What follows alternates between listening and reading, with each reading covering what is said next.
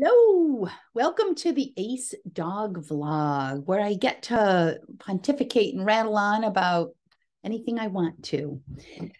This week, the subject is footwork. So normally when I'm in a footwork frame of mind, I get super stoked, a little overexcited, and want to kind of rah footwork. But today, I'm feeling a little different. I'm feeling a little serious about it.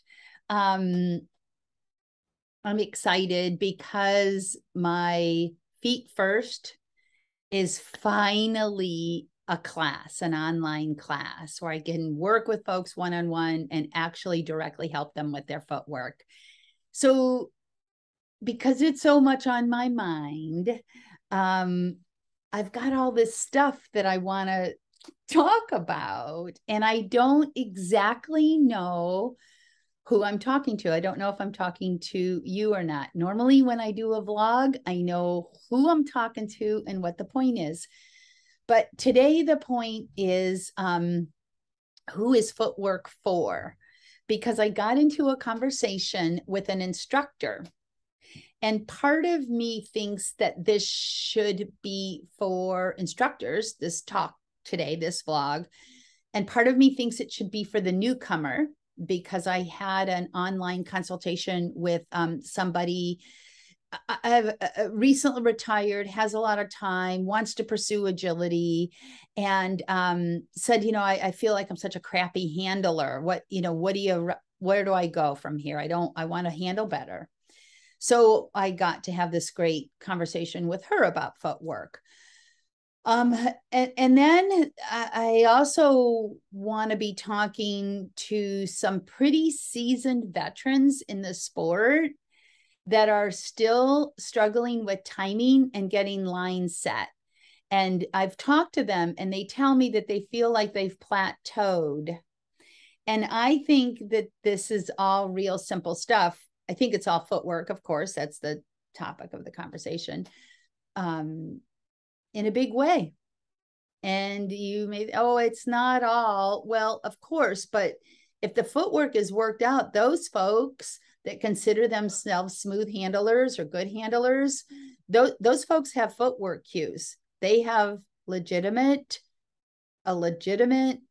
practiced, thought out plan for their feet when they're changing direction and when they're setting lines. So the conversation I was having with the instructor was about what level do we bring this footwork in? When do we tell our students it's important? And, in a beginner's class, there's like so much training. There's so much to learn. There's so much to understand about everything, just getting the obstacles trained, control over the dog, control over the reinforcement. So, how are we going to tell people they got to control their feet too? I think we have to, because I think we can save the sport via footwork, honestly, because if the dogs know where they're going next, they're going to stay engaged. And if the dogs are engaged, the people are going to like it more.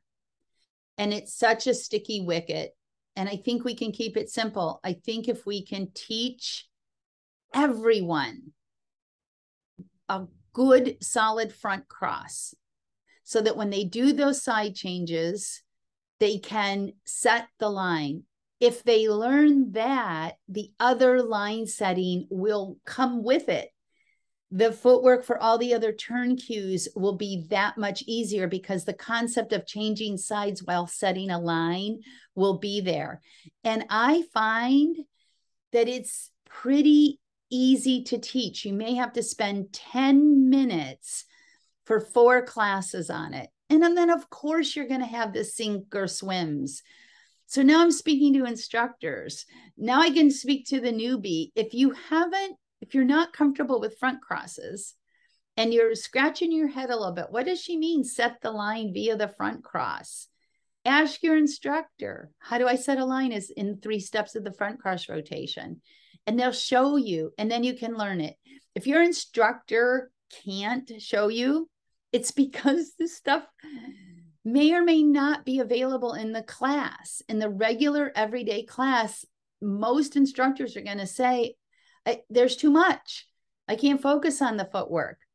I'm asking you to rethink that and add footwork in, or at least recommend supplemental, like my class. I've got a footwork class, and it's not, it is, it isn't.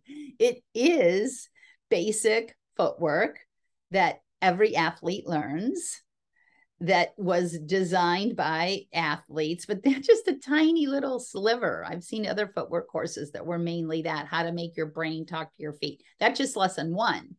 Then it's actual agility, and then it's drills for the feet and the dog together. So I say make it available. If you can't get it into your classes, if you're in a beginner level class and you can't get it in, if you're in an advanced level class and you feel like it's that one last missing link that you've passed over, learn it. Have someone teach you. Don't take the class, but learn it. This vlog is about inspiring you to learn it. I have not ever done a footwork seminar for a school or a camp where I didn't have at least a couple seasoned veterans come up and say, why don't we teach this sooner? So if you haven't learned it, now's the time. And I hope to see you in Feet First. That's my footwork, line setting, get your front crosses solid. There's other turn cues too there. And there's also a good section on identifying the turn cues. There's a good section on video analysis, how to analyze your video better. And timing is a huge part. You can have the best, fanciest footwork in the world. And if you don't marry it with timing, it won't get you as far as it could with good timing. So check out the class or get curious about your footwork. It's such a big, hairy deal. The dogs need it. They need you to learn it. Okay. All right. Thanks for listening. Bye now.